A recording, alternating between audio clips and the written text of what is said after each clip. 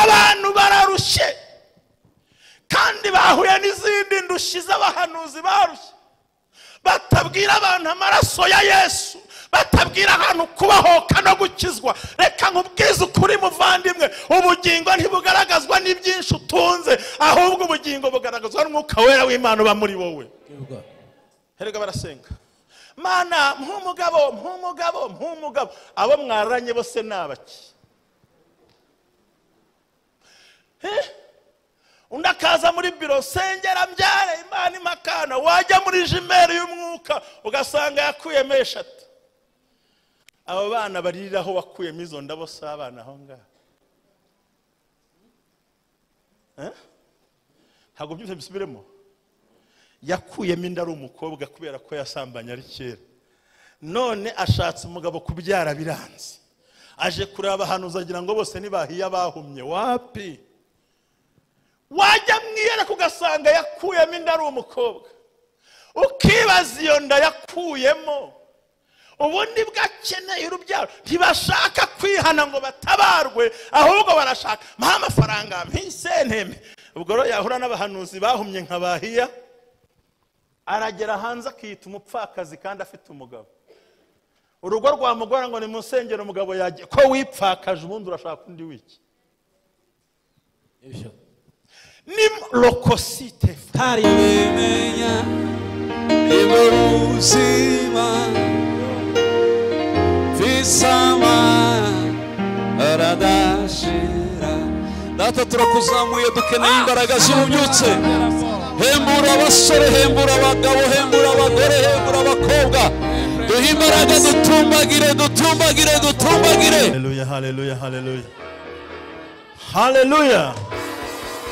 Mbere na mbere ndashimira Imana inyemereye kugera hano. Nitwa Pst Ntambabazi Jean Baptiste. Ndashimira ubuyobozi bw'itorero bwantumiye. Imana ibahe umugisha. Nongeye kunezerwa mbonye mwigisha mwiza. Numvaga n'inota yanjye nayikwihera, ariko protokole niko zikora, nta kindi nabirenza hejuru. Nanezerewe. Ndagira ngo ngewe umunsi tuganire ku mbaraga z'amaraso ya Yesu Kristo. Abakunda ijuru rwose mumfashe tunezerwe. Asifiwe Bwana. Kuko nabonye ari wo mutima uzima, nabonye ari bwo buryo buzima. Nagira ngo tuganire ku ijambo ry'Imana, cyane cyane ku mutima wanjye, aho nshaka kuvuga ijambo ngo Yesu niwe mahoro yacu. Aho ubwanzi bwari hagati, Yesu yabukujeho umusaraba, ngo arangije yivuga hejuru y'abakomeye. Nayo magambo ushaka ko tuganira. Kristo yatuviriye amaraso mu buryo butandukanye, ariko uyu munsi ndivugira uburyo butanu bwonyine bugufi cyane, kugira ngo duhuze n'iminota nanjye nkomeze mfashwe namwe. Imana ibampere umugisha mu izina rya Yesu. Gutumirwa no kuza hano ni umunezero. Imana ibampere umugisha. Mwanyemera avuga ngo haleluya. Aya sorry amofa.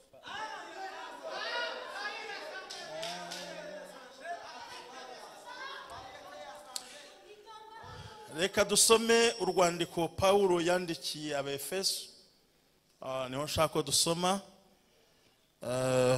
Turareba neza umurongo kuko amasaha bagenda, ni ibice bibiri. Hanyuma turebe umurongo wa 11 tuze kugeza n'ubundi ku murongo wa 15.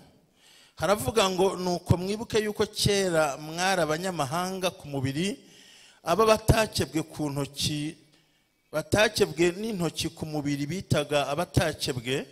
Mwibuke ko icyo gihe mwari mudafite Kristo, mutandukanijwe n'Abisiraheli, muri abashyitsi ku masezerano byasezanijwe, ari nta byiringiro by'ibyasezeranijwe, ari nta byiringiro mufite by'ibizaza, ahubwo mwari mu isi mudafite Imana rurema. Ariko none kuko muri Kristo Yesu, mwebwe abari kure mwigijwe hafi n'amaraso ya Kristo. Uwo niwe mahoro yacu, kuko yahinduye twebwe ababiri kuba umwe, akuyeho bwa bwanzi abwo rusika rwatugabanyaga, amaze gukuzaho amategeko n'iby'imihango umubiri we, kugira ngo ababiri abarememo umuntu umwe mushya muri we, ngo azane amahoro atyo. Imana nishimwe cyane. murahindura magana by'amakorosayi nanone ibice bibiri kwandiko rw'abakorosayi ibice bibiri ndumva ari magambo umurongo ndi bukoreshe n'umurongo wa 15 uvuga ngo ngo kandi amaze kunyaga abatware n'afite ubushobozi abahemura ku mugaragaro abivuga hejuru kubw'umusaraba. Imana nihabwe cyubahiro. Haleluya. Ndabona mukeye nubwo mwambaye udupfukamunwa murakeye. Munayabira mu maso ndabona mukeye rwose kandi Imana ibaha umugisha. Hanyuma nagira ngo nihuse cyane Paulo ubundi yandikira Abaefeso, ubundi Abaefeso mu by'ukuri ni abantu bamwe bari bafite ibigirwamana cyitwa Diane cyahabaga, abantu bagikundaga cyane ku buryo abakiramyaga barengaga 24,500. Hanyuma rero Paulo amaze kuhasiga itorero kuko Diane yagiraga urusengero rumwe basengeragamo. Hanyuma rero Paulo ahasiga umugabo umwe ariko aza kutabasha kugira imbaraga zo guhangana n'abantu bemeraga ikirwamana Diane gifite imbaraga. Kuko icyo gihe yabaga muri antena ugiye ugasoma uyu munsi wa none ntabwo nshaka gutinda ku mateka. Ubundi Efeso y'uyu munsi ahantu iherereye muri Turukiya, ni umujyi mutoya witwa Seruku, ubutuwe n'abaturage 36,000. Ayo ni amateka ya Bibiliya. Paulo rero abandikira uru rwandiko yaremwe abereka umugambi w'Imana mu gucungura abantu bamaze guhuza ubuzima bwabo na Kristo. Asifiwe Bwana. Icyo bita mu gifaransa ni kwarumoniza, guhuza ubuzima bwawe, guhuza imibereho yawe ukayihuza n'ubuzima bwa Kristo umwana w'intama w'Imana. Ndabyemera ko amaturo yaguhesha icyo ushaka ariko nta turo ryaguha ubugingo. Twigijwe hafi. Paulo rero yandikira aba bantu, ntabwo nashatse kubitindaho cyane, ariko hari 24,500 mu cyo mwaka wa 61 na 60 nyuma y'ivuka rya Yesu baramyaga ikirwamana Diane muri Efeso kuko wari umujyi ukomeye.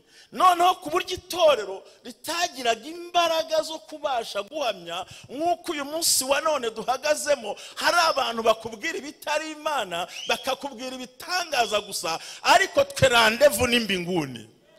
Haleluya.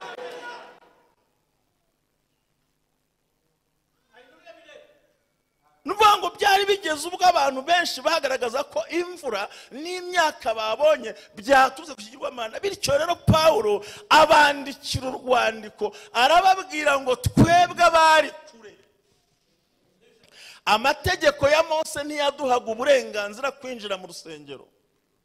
Twari abanyamahanga, twari kavukire kure, ngo ariko twigijwe hafi.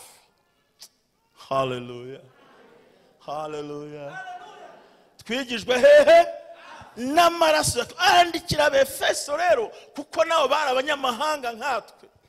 Aravuga ati ibyo byose kugira ngo twigizwe hafi nta kindi ahubwo ni amaraso ya Yesu. Rero Paulo yandika urwandiko yagira ngo yerekane umugambi w'Imana wera ukwiye guca muri Kristo Yesu, binyuze muri wa musaraba, binyuze muri kwa gucungurwa, binyuze muri za mbaraga, bidaciye mu mazi, bidaciye mu mavuta, bidaciye mu byo basiga, ahubwo twe duca muri Kristo Yesu tukera turi mu maraso. Kandi iyo turi mu maraso ya Kristo Yesu nibwo Imana itureba kuruta uko umuntu yabitekereza. Umuririmbyi yaravuze ngo mu ijuru imbere y'Imana mfite umuntu ugira gute yemwe. Hari aho yavuze ngo Uwiteka umucamanza iyo mbonye iki ntabwo ari intama. Yohana arabihamya ngo dore ntama w'Imana, dore ukuraho ibyaha bye. Bari hehe? Kuko kera ibitambo ntabwo byakuragaho ibyaha, ahubwo byaratwikiraga. Ariko Kristo aje akora icyo bita ote, guhanagura, kurukusimandepaye, kuvanaho. Yo mwazamuye haleluya mukanyikiriza.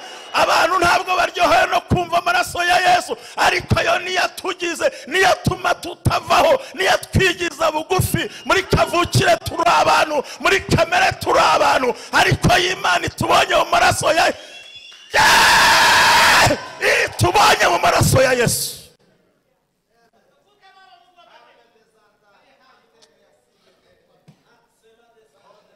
ntabwo ninda ku modoka nziza n'inkweto n'amashati n'ibiki byose, ahubwo hari imyambaro twabikiwe. Iyo hari umuririmbyi bose yaravuze ngo mimi natamani kwenda mbinguni.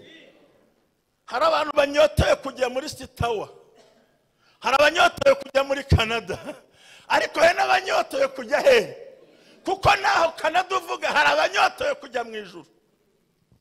Mana yanjye. Hanyuma iyo turebye amagambo we abigisha arabwira ngo kera twari kure y'amasezerano, nta byiringiro twari dufite, nta nibizaza twari dutegereje, kuko amategeko ya Mose ntiyatwemeraga.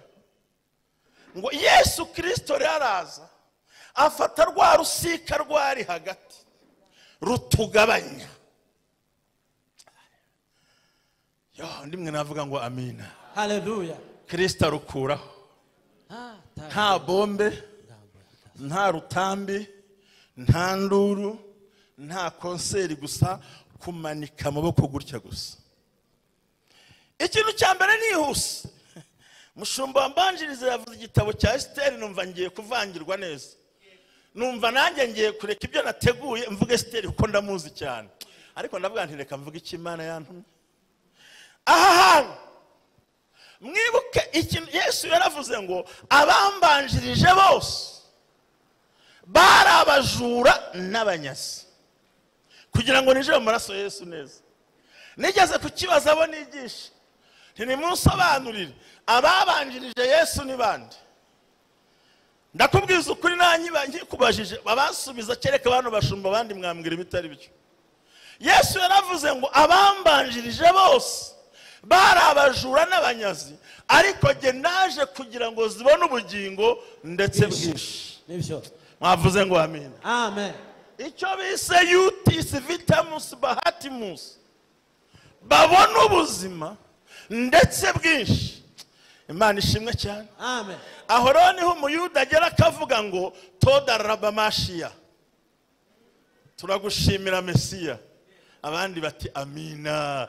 Yaje kugira ngo tubone ubugingo. Reka nkwibarize ariko ntunansubize, ni bande bamubanjirije? Hagira usubiza utabona zero mu rusengero. Hari abambwiye ngo ni ntumwa, ngo nabatango nabatambyi, abandi ngo nabahanuzi. Reka reka reka, ijambo ririsobanuye. Abamubanjirije ni bande? Ese buriya urvuga ngo iyo uvuze abamubanjirije ubanza ukareba. Sinabwita umuntu, nta busobanuro ufite. Satani yabanje kuva mu ijuru n'abadayimoni, murabyemera? Bamanutse baraza bahemukira isi. Uwabihombeyemo arabizi, ni umugore ashuka umugabo, byose bikibazo. Kabiri, ndashaka kwihuta cyane, ikindi cyavuye mu ijuru ni amategeko. Ivanga bamubanjirije ni ugushushanya ngo ni aho yaravuye abahavuye mbere. Satani araza ashuka abantu, urupfu rurababona, noneho amategeko araza ahemura abantu ku mugaragaro. Mwibuke ko umunsi amategeko asohora, umukecuru basanze atora inkwi baramwishe. No kuvuga ngo amategeko amanutse nayo ntiyaza afite imbabazi, ntiyaza ababarira, ahubwo nayaza nk'umushorera, nk'uhishura icyaha. Nanjye mbaganiriza, Imana iguha umugisha, nanjye mbaganiriza amategeko niyo nize, nubwo ntayakoramo cyane, ariko buri gihe itegeko riragenda ni igitoroshi kinini kimurika icyaha, umucamanza akabona ukuntu aguhana. Mwibuka neza ubwo Mose yamaraga amajoro 40 n'iminsi 40, Imana ikamuha amategeko ngo yaramanutse akigera mu nkambi. Ako kanya asanga abantu biremeye bigirwamana, yakubita hasi. Muzahasome murebe, hapfuye 3,000. Hamare gupfa 3,000. Mureke simbuke. Ariko Yesu ngo amare kujya mu ijuru ku munsi wa Pentecote usohoye. Nimumvugire ku munsi wa Pentecote usohoye. Umunsi wa Pentecote usohoye, umwuka wera amanutse, aho kugira ngo hapfe 3,000, ahubwo hakizwe 1,000 bingahe? 3. Se mwavuze ngo amina. Amen. Kuko yaravuze ngo amategeko ni inyuguti yicisha, naho umwuka amasete. Ariye desanje fa. Oli amando ko. Waila ngambo ya hasi. Ayiwe, mbabazwa n'umuntu utarahinduka imitekerereze. Arabanza yambara ikamba ry'amahwa, ya myumvire ipfuye ni ku muhanga yasobanuye aho abantu bahinduka imitekerereze. Uwari igisamba akabireka, uwari indaya akabireka, uwakoraga ibyaha akabireka, umuntu agakiranuka, umuntu agahunga akabari kandi atabuze amafaranga, umuntu ntasambane kandi ari umugabo mwiza, umuntu ntiyibe kandi akora amafaranga, kuko muri mindset yiwe hari amaraso ya Yesu yahakoze. Abazamuzamure haleluya.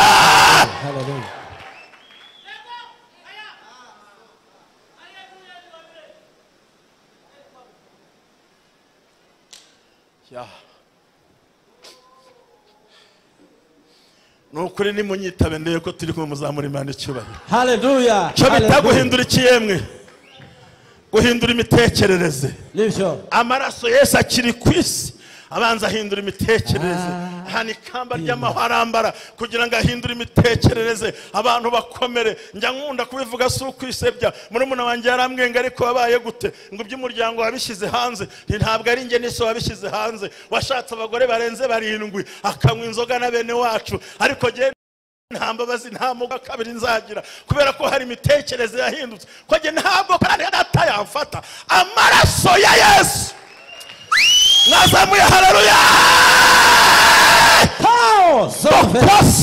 Akseme de Sanchivao. Waziri. Ndabizi n'ubundi arongera. Fite abantu bakurikiraho nagiye kwigisha bakabimushyira. Etsiye wihangane ndabivuze ni so wabikoze ntabwo ari jewe. Cyo bita guhindura ikirati. Mitekerereze. Nukuvuga ngo sibanga iwacu. Nta ushaka umugore umwe. Habwo bababumba n'abagore 7 n'abatazwi. Nabashiki bacu bashaka abagabo benshi.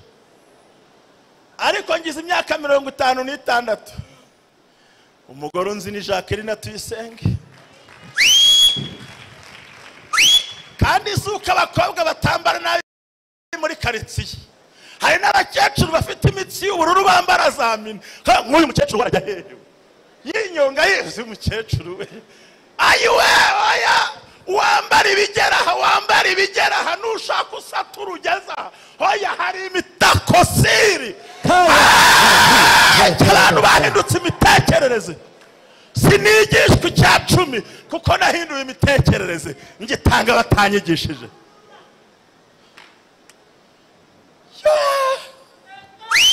Ntabwo nigishwa gutura kuko nahinduye imitekerereze. Nibyo. Ndabona uyu munsi mutankunze. Saido. Ntacyo ndikunda. Hindura imitekerereze. Nibyo. Hindura imyumvire. Yesu atuvira amaraso yo ku mutwe. Cyo guhindura imyumvire. Abantu bakadushakaho icyaha bakakibura. Kandi nta yindi mpamvu. Kuri Saint Valentin wampaye SMS. Arangije arambwira ngo irayobye. Ndamubwira ngo ntabwo yayobye ko ntutunga nimero yanjye ahubwo wabitekereje nabi. Nge ntago mba ku munsi w'abakundanye ko giye mfite uwo nkunda buri gihe. Ariko ubundi kukibiza mu nzage ngo n'umunsi wabagize gute wabakundanye. Ubwo bucya mwanganye noneho twe turakunda tugakunda. Urumva Yesu agihagaze ku butaka. Bamwambika ikamba ry'amaho, abamwambitse ntago bari icyo basobanura, bari bamwise umwami. Ariko mbere na mbere atuvira amaraso y'umutwe kugira ngo ahindure imitekerereze. Yari yarapfiriye muri Edeni, indi pfira mu bice 6 by'itangiriro. Ariyo mpamvu abagabo mwanyikirije ngo amina. Mwanyikirije ngo amina. Amen. Umunsi mwe nuona kimereye ho wambereye ho mucunguzi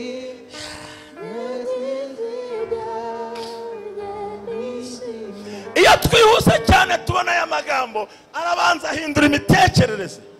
ndagira ngo mbabwire bakozi b'Imana baririmbyi bapasiteri bavandimwe turi kumwe, igihe cyose utaragira ngo mindset yawe uyihindure, bigaragara ko utaramenya. Ntiwagombye gutozwa gutura, ntiwagombye gutozwa icyacumi, ntiwagombye gutoza kuririmba baguhirika nk'abereka ingorofani niyo upakira utayihirika ntigende, ahubwo ko twahinduwe imitekerereze. Aho yavuze Pawulo yandikira ab'Ikorinto arababwira ngo twe dufite gutekereza kuko ari muri Kristo Yesu.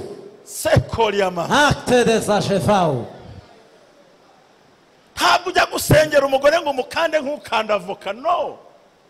Imbaraga zacu zo gukora ku muntu niyo yavuga ngo amaraso ya Yesu akwegere byaba byakemutse. Asifiwe Bwana. Hallelujah. Change your mind. Hindura mindset, tugira ibintu hinduramo.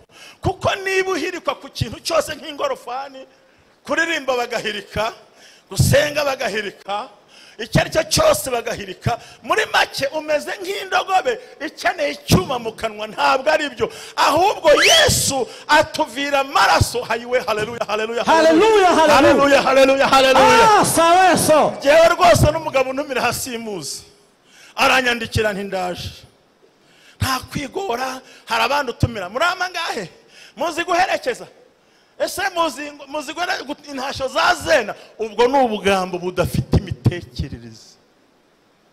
Ntabwo tuzanwa n'itike batanga, ahubwo tuza gutanga ubuzima no kwakira ubuzima. Asifiwe Bwana. Hallelujah. Ukiyongeza aha ndahemburwa, mushumba yigishe ndafashwa, nawe ugiye gufashwa. Ariko hari abantu bafite imitekerereze ipfuye, ngo baherekeza gute, ngo batanga ngahe, ngo kamverope ka. Iyo ni imitekerereze. Ibibyo. Muranyanze kandi bakunda. Mwanyikundiye se? Nimushaka mu byihorere.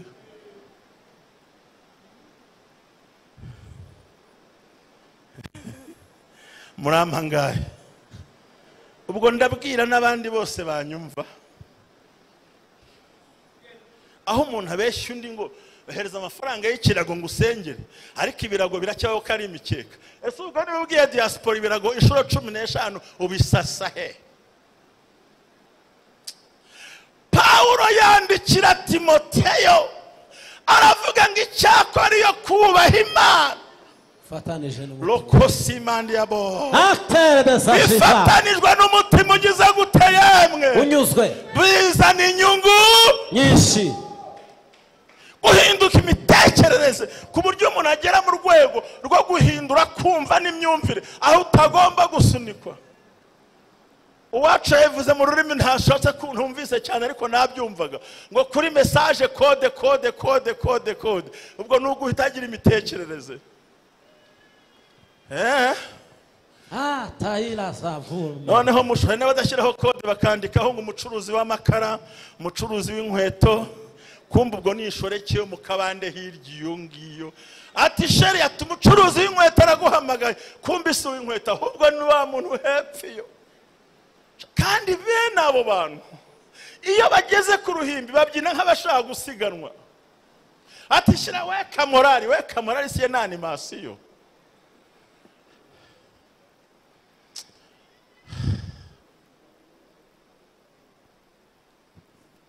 Duhindura iki?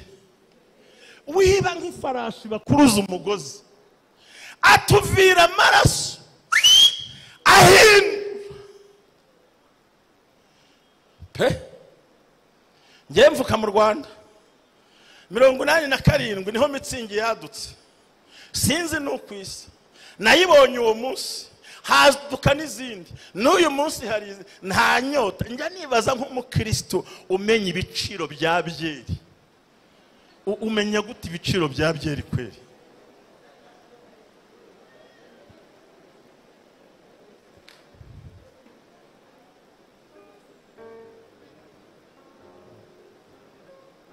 Ni wowe ushinzwe ekonomi y'igihugu se?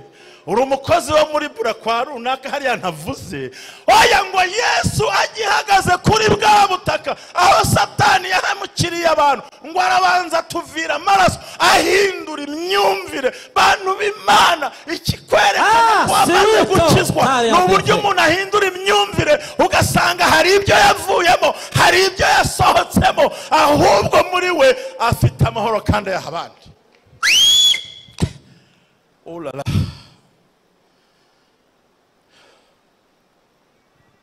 Okuri. Siveria. Ahantu ni naho Paulo yabwiye abantu ngo mugire umutima wari muri Kristo. Wari hehe? Muri Kristo Yesu. Umuntu wahinduye imyumvire arababarira. Umuntu wahinduye imyumvire ntatinda ku kigeragezo. Ngiye kubw'amahirwe ngira urumva umuryango wacu niwo barayeho gutyo, siye ko mukuru bamwe bapfuye muri jenoside abandi baragenda, uwasigaye nawe ndabyumva nyine. Aho nari mvuye mu kazi nagiye kumureba Butare muri 2000 kangahe, mpageze andeba nabikora ko ntabwo twari dusangiye ababyeyi ukeretse papa gusa. Rero nkaba umugabo munini cyane nimvuye no mu kazi n'ubundi rimwaza kuntuka, ariko kuko genda hari ibyo nasobanukiwe. Anduka igitutsi ntavuga ndaheraho Imana. Ndamubwira ntari ko mubyeyi ntimushiki wanjye wabibonye koko. Yarambwiye ngo ndabyibushye nk'umuntu wapfuye, nicyo yavuze bundi. Ndavuga ntari kuzi ko witegereje shobora kuba ndimo ahubwo intumbe ebyiri. Araseka abona sindakaye. Undi munsi arangaburira ngo dore uko kirya ntabwo nyongera niriri, kuko akanwa n'amatwi ntaho bihurira. Umuntu wabahotse ntarakazwa nuko bamubwiye nabi. Uranga ukaririmba tuwakuvuza kureba, ukabyinuka akarakara, ariko arabuzasanga nge mwitoro bambwiye nabi ngiye aha, runaka bambwiye nabi ngiye aha. Umva Satani ntahatagera, ahubwo hagarara hamwe uvuge ngo kuko Umwami Imana azagira gute, ntacyo nemerewe kuba. Burya umukristo uzerera cyangwa ubunga mu madini abagaragaza kutagira imitekerereze ihindutse. Muranyanza ariko yego nimunkunde bambi, nyabuneka nimunkunde, amafaranga muhumure muzayatunga. Amafaranga asa n'ubundi kupfa gushyira muri metero imwe kuri imwe hari urusororo, ariko mu ijuru nta metero bazatugenera. Amazu yateguwe mbere yuko uhagera. Umuntu yakubwira ngo urimbwe ukarakara, ubundi se akwisimbwa, ubundi uriyo. Urinda urakara ngo basuzuguye, urarwana n'iki? Jya umubwira ngo uzi kwitegereza. Umuntu wahindutse imyumvire muvuga ngo amina, fite amaraso ya Yesu muri we, ntabwo abwirizwa, ntabwo asunikwa, ibintu byose abikora mu bwumvikane. Azana amahoro ahari, ahesha amahoro abandi, yubahisha abandi, urugara rwubaka. Uzamusangana imbabazi, uzamusangana impuhwe, uzamusangana viziyo, uzamusangana icyerekezo, kuko mu mutima we. Umuntu wahindutse imyumvire utarahinduka umuha miliyoni 5 agahita atekereza imodoka kandi ntanzagira, ukibaza kazamva. Iyo washyira imyumvire ugira uko utekereza nihuse cyane. Ubwo Yesu yari akiri ku butaka. Ubwa kabiri mwibuka inkoni bamukubise mu mugongo, barakubita inkoni mu mugongo.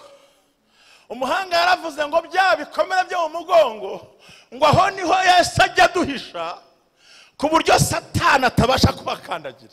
Kuko buri gihe ahantu Satani abonye amaraso ya Yesu, usibye no kuhakandagira nta nahareba. Aho ntago nyatindaho. Birangije Yesu bamujyana ku musaraba. Avuze ngo amina. Uburyo bwa gatatu arambura ikiganza. Ayiwewe arambura ikiganza. Haleluya. Kandi arambura ikiganza atari ku butaka. Bamaze kumutera imisumari bamuzamura ku musaraba, aragenda ahagarara hagati y'isi n'ijuru.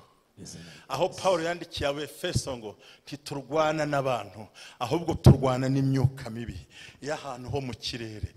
Yesu aragenda amanika ibiganza. Haleluya. Mungundiye mwazamura ngo amina.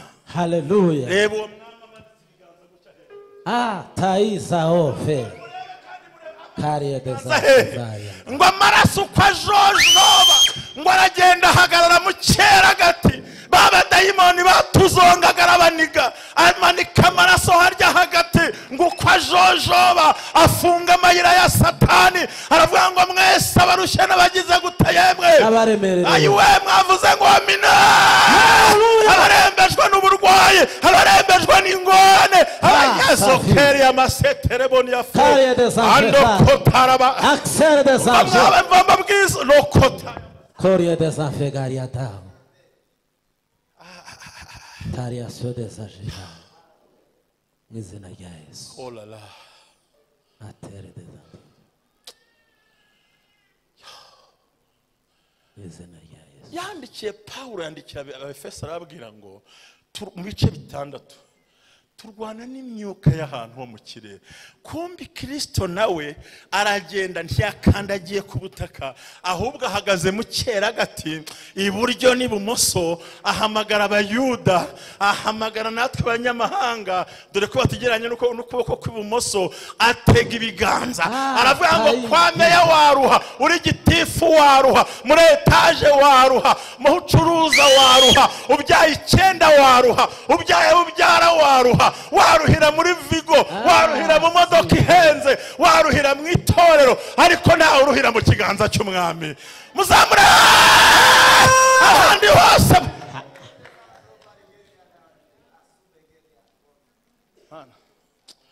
ntagiri inda nanjye mbyigisirimba ariko ntago nagishobora iyi nyagwa ntiyatuma simbuka muzasimbuka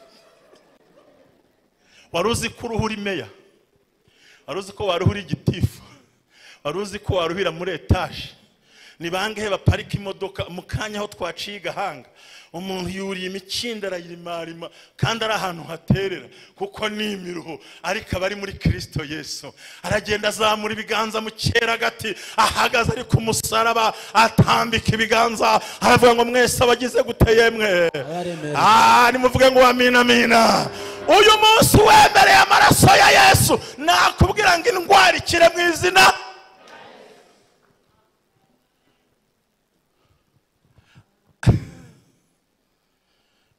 umuntu mvuga arihangana ntago muvuga mu izina ariko abizi twaraganiriye rimwe ndamugana madame ufite imodoka nziza n'ukuri mugore arandeba ngo wakubwira ibinini byuzuye muri iyi modoka yo ni ikimodoka cyiza kirimo klimatizeri wicara ukumva ibintu byakemutse nani arambwira ati wahora niki ati hari nk'ibya diabete hari nk'ibyo niba ari by'umutima hari nk'iby'imitsi habamo n'amarira yuko nyirayo wayinguriye ntazi niyari urumva arimo ara driving imodoka nziza yiteye makeup ihenze agaparufe wumvira mu birometero 4 ariko nindushye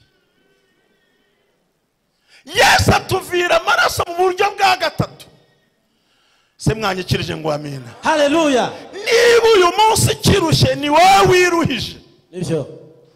niba uyu munsi ukirira ni wowe wiriza Kristo yarabirangije kandi birashoboka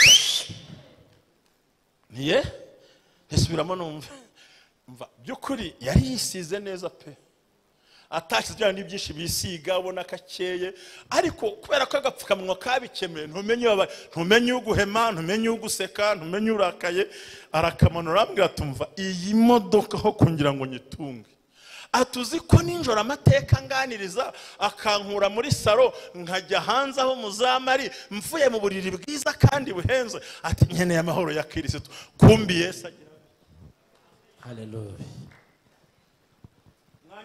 ko ntacyo ntwaye Hallelujah. haleluya haleluya aravuga ngo mwese abarushye n'abagize gute yemwe musange mbigenze gute ngo aragenda ahagarara mu cyeragati kandi ahagaze kuri wa musaraba niyo bari bamubambyeho ngo maze atambi Yesu umwami ndamushimira ko nanjye yampaye agakiza ngiyo ngeze hano kwihangana biranga hari ibintu umuntu atekereza wareba ukuntu abantu barira buri gihe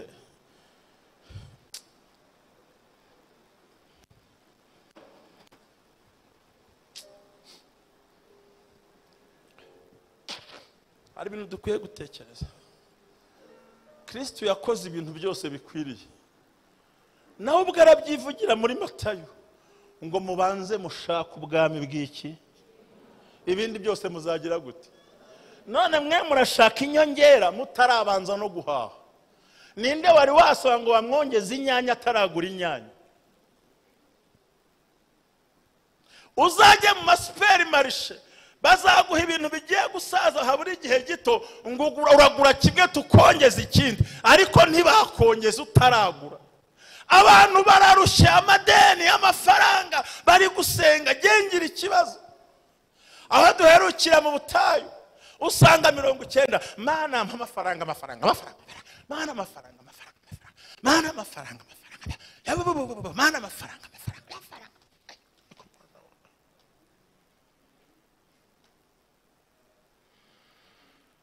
Ariko ninde bambwira banke ya Yesu? Tumva shaka kureba hanga. Mana amafaranga. Hakurya mu gihugu cyakore Katonda wafenje agare sente Mungu sente embera z'abana zona yuba nanjye family ganjye ndetaga isente.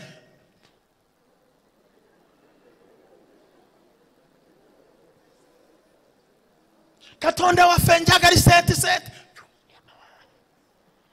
narenga pesa Mungu nipatie pesa mafaranga imyenda. Oh la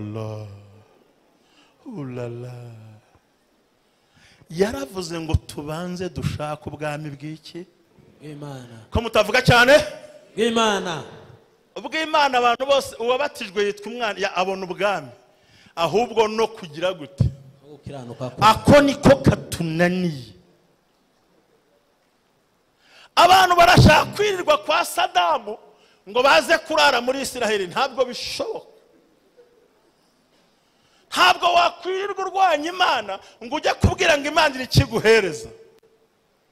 Herega barasenga Mana mpumugabo abo mwaranye bose nabaki.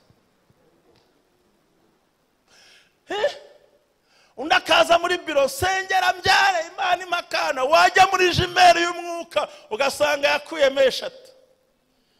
Abo bana bariraho wakuyemo izo ndabo s'abana aho ngaho.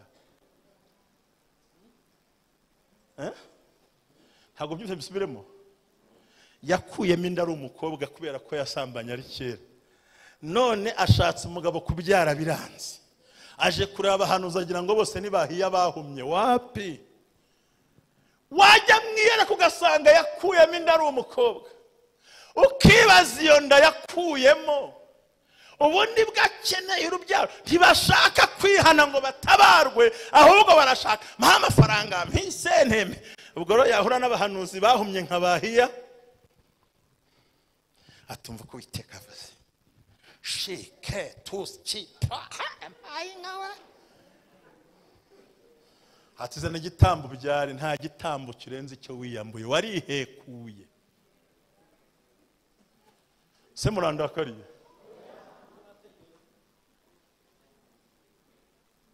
Ndabizi ko diaspora bari kundeba. Aragera hanze akiyita umupfakazi kandi afite umugabo. Urugo rwa mugora ngo ni musengero umugabo yaje ko wipfakaje ubundi urashaka undi wiki. Ibibyo.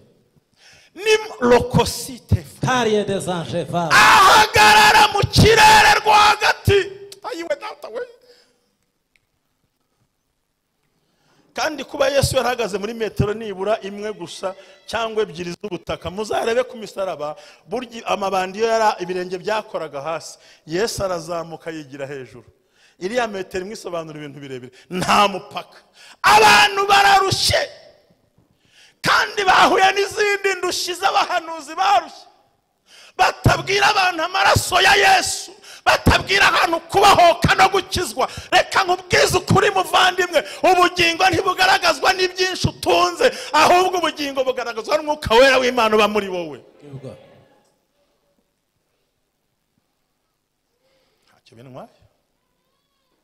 Ntacyo bintwaye. Reka twikomereze tugere ku birenge. Ariko mureke ngaruka aho ngaho. Abantu bararushye. Kera iwacu ku Gikongoro siho mvuka ariko numvaga amakuru bajyaga bacuruza ibitebo uyu munsi bitabaterebye noneho umuntu bamuha lift muri Toyota kamyoneti inyuma aho kugira ngo agumya mu modoka baramutwara agenda yikoreye bya bitebo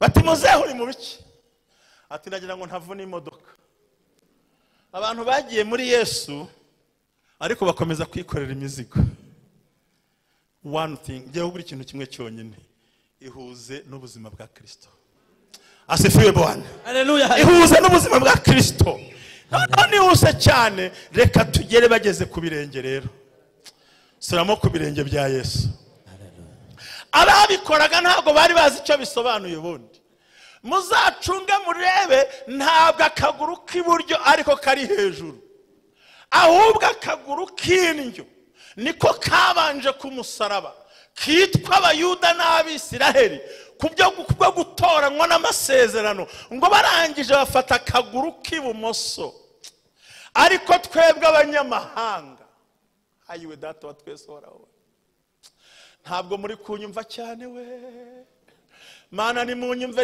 cyangwa mukabyumva ngo baterura akaguru k'ibumoso reka njya hagaragara akiburyo kagayanya nk'abayisiraheli n'abayuda batoranijwe bakabanza hano hasi ngo maze ngo baterura akaguru k'ibumoso kabunyamahanga na ya mategeko no kutatwemera ngo baraza bagereka hejuru y'abayuda kuko bari kuturyamira ntidusobanukirwe ngo barangije bateraho umusimaro umwe se mwamvugiye ngo amina uragenda uramanuka uca mu banyamahanga winjira mu bayuda ufata ku rubaho bisobanura ngo twese tugize umwe nta muyuda nta mugereki nta uzakurwanya nta uzagukuraho afata bya bibazo afata wa musaraba afata za ngorane afata za ndwara yo baba ngiye kuvuza induru ndi umusaza ni mu ntabare yo haleluya haleluya Kaila sanfulanga mwamba bariye mukamfasha koko Haleluya umusaza wavuze induru ngana gusa n'izindi bimeze biti afata bya bibazo byose kuko abayuda bo nta kibazo kubwa Aburahamu baratoranijwe noneho twabara abanyamahanga bavandi mbabwira sibyo nkwe mu bitekerezo basajya bavuze ngo kati nasoma nanjye ndabisobanukiwe afata za ngorane ubundi tubwizanye ukura barahamwese shingiye kuri kavukire nta nubwo nemere guhagarara hano kuko mama n'umugore wa kane muri rya dini twahozemo ntago byemewe urumva ndi umwana aho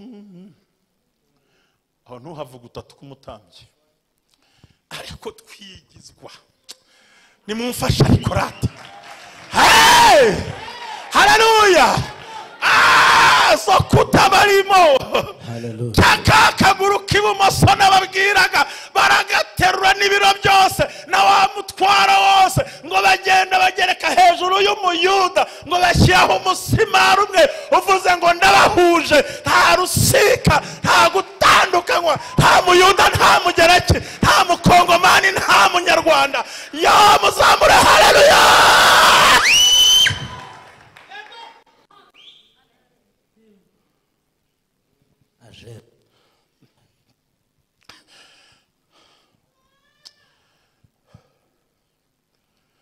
mwamba bariye nkabasaba ikintu cyoroheje ntakikizo minota nk'umwe wonyine nkanikira naho nga ubundi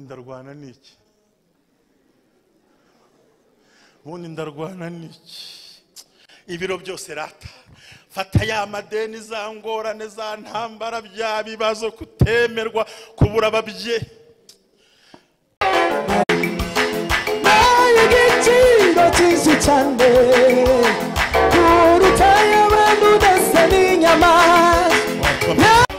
ni wari ukwiriye mwami kumvira nje munyaga wari wazimiye nari mu mwijima mwishungura zizi bicumuro bwanjye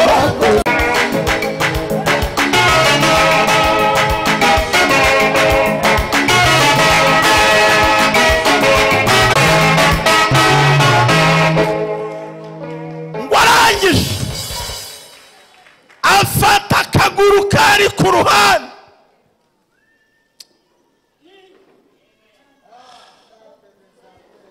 Kaira sambo yanga izaho.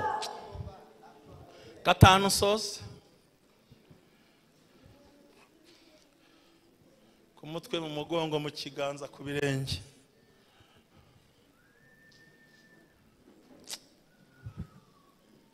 ngo umusirikare kuko yaravuze ngo nta gufa rye rizavunika baje kuvuna basanga Yesu yamaze gutambuka kera ngo barapimanya bakubita mu rubavu ubundi reka mbabwize ukuri Kairo. reka nkubwize ukuri nabonye abapfu nabonye uko abantu bapfa nta muntu wapfuye amaraso yimisha ntago bibaho amaraso yimisha kuko umutima ubugikora Yesu ko mana Yesu ndagukunda ni nakupenda Yesu we ayiwe data we Hallelujah. Hallelujah. Ninamupenda Yesu. Ngo arapimanya ngo akubite mu rubavu gusa hasohotsemo icyo ababizi mwese mumbwire ese yarasohotse cyangwa arimisha gutya bivuze ngo Yesu ntabwo yari yapfuye byo gupfa abantu bamenyereye ngo ahubwo bakubite mu rubavu hasohokamo amazi n'amaraso amwe yoza itorero ibyo umusirikare simbitindaho adushyira mu rubavu rwe aduhishaho hantu aduha kwezwa twese haleluya haleluya niyo mpamvu nta muyuda nta mugereki ntakagira ugusuzugurura umwana w'Imana bigufata uko bakubonye umva ijwi ry'ubuhanuzi rimvugiramo Imana igiye kwerekana uriwe niwizera ayo maraso nuyahagararamo nuyahamya nuyicaramo azaguhesha akazi dokose Saxafire des enfants Wajiri des enfants tangera ngambo ya Israila umuntu wapfuye ntabwo amaraso yimisha ahubwo aratonyanga mu byo nize nigishijwe Yesu ntiyavuye amaraso cyenyege ahubwo byari bitonyanga kandi aho igitonyanga cya Yesu cyaguye Satani ntahareba ntibisaba ko twari base yuzuye amaraso ye igitonyanga kimwe kuri wowe mwamvugiye ngo amina haleluya mwavuze ngo amina Imana yantumye ngo nkubwire ngo amaraso ya Yesu ku buzima bwawe agiye gukora ibikorwa bikomeye abantu bose bumirwe ndagira ngo wakira amaraso ya Yesu bundi bushya wakira urubyaro bundi bushya ahandi amasezerano asohorera ahandi imbaraga zigaragara twabonye mu rwandiko rw'Abikorosayi ngo nukamaze kuye data we gukuraho bwa bwanze umusaraba ngo nukabivuga hejuru Imana ishimwe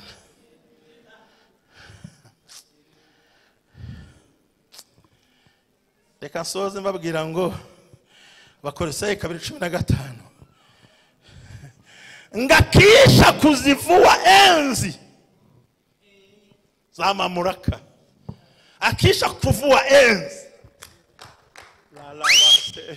ariko mwandokosi ya mandola mwamba bariye mukamba hafi mukabyumva ngo amaze kunyaga abatware n'abakomeye adakoresheje burende nta masasa akoresheje ahubwo akoresheje umusaraba haleluya akoresheje iki umusaraba aravuze ngo hano akisha kuzivua enzi za mamlaka na kuzifanya kuwa mko wa ujasiri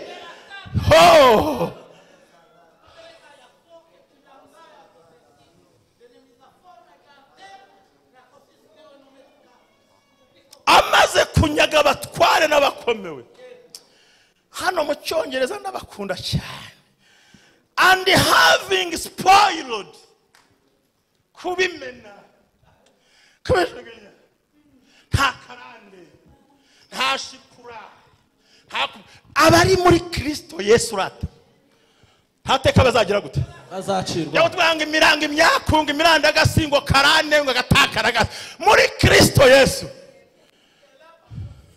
nimo ndani ya Yesu nimo ndani ya Yesu ninaburudi aya nimo ndani ya Yesu we indirimbo irarangiye hoya indirimbo irarangiye mbuze imbaraga se mana we bikubesha ngo gira gutyo urumva Imana no damu ya Yesu inatosha inaweza ina nguvu za kubomoa oh haleluya mutere haleluya amaraso damu ya Yesu damu ya Yesu damu ya Yesu usafisha kabisa na sisi tutaimba haleluya na sisi tutaimba haleluya oh damu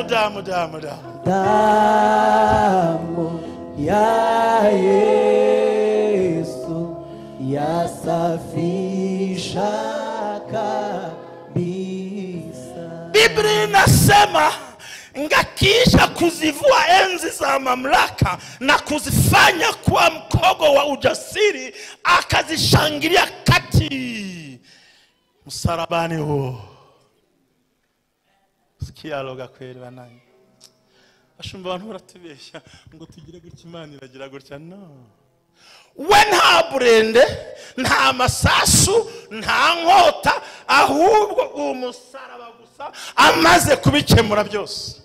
Abongereza bavuze ngande mana yanjye we having spoiled prosperities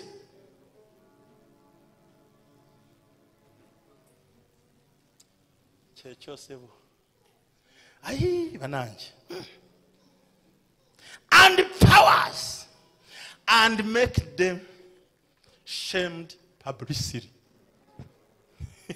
Abahemuza he araba mwaza maze kubambura ubushobozi n'ubutware. Uyu munsi nta rupfu rugufiteho uburenganzira, abarozi nta burenganzira, abagambanyi nta burenganzira, abaguhiga nta burenganzira, abagutega nta burenganzira, abakurwanya nta burenganzira, dayimoni nta jambo gufiteho. Aya muzamureho kuko Imana yabimwaje garagara. Murakoze cyane, murakoze cyane. Hallelujah. Jasa nataka tutufanye kwa neno hili tu. Ninaomba msimame tu tuombe Mungu. To invoke, call upon the blood of Jesus Christ just to change your life, to change everything in your life. No fear. Vamubugoba. Vamubugoba. Katumusaya wa Yesu wamara. Vamubugoba. Mu byubahiro byanyu mushumba. Bazo katusengera. Abantu bafite ubwoba bwinshi cyane.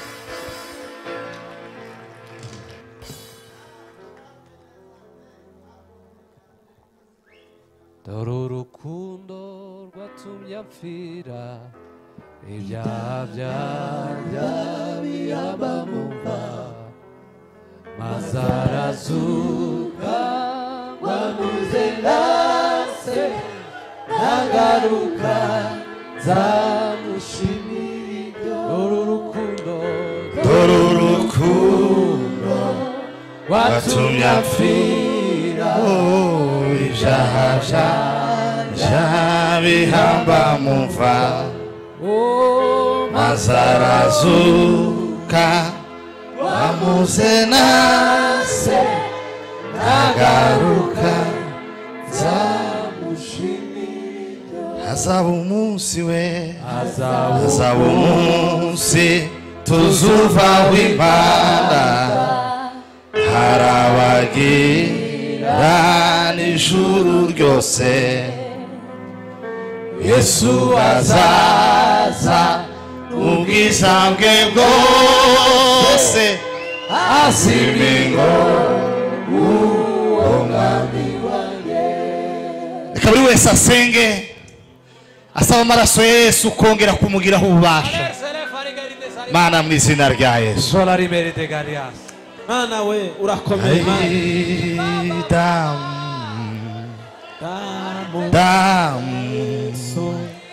damu ya mkombozi Mana taifa kweli damu ya mkombozi maraso yawe n'ay'agaciro maraso yawe Mana we atugeho kweli maraso yawe atugeho imbaraga maraso yawe aduhindura ya mkombozi imyumvire yacu hindura imitekerereze yacu. Haleluya mu izina rya Yesu Mana imbaraga z'Imana imbaraga z'amaraso damu ya mkombozi imbaraga z'amaraso yawe Yesu imbaraga z'amaraso yawe imbaraga z'amaraso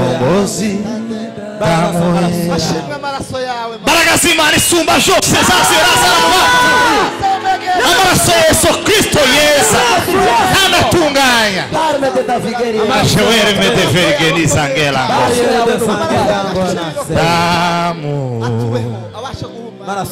damu ya mkombozi.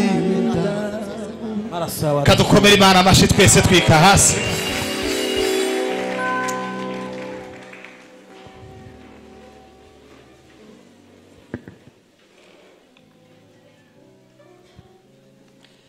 Bwana Yesu asifiwe. Haleluya bwoko bw'Imana. Imana ihimbazwe. Amen. Ihangana ubwiro mwegeranye ngo ijambo ry'Imana rikugeremo. Ongera umubwire ngo rikugireho ububasha.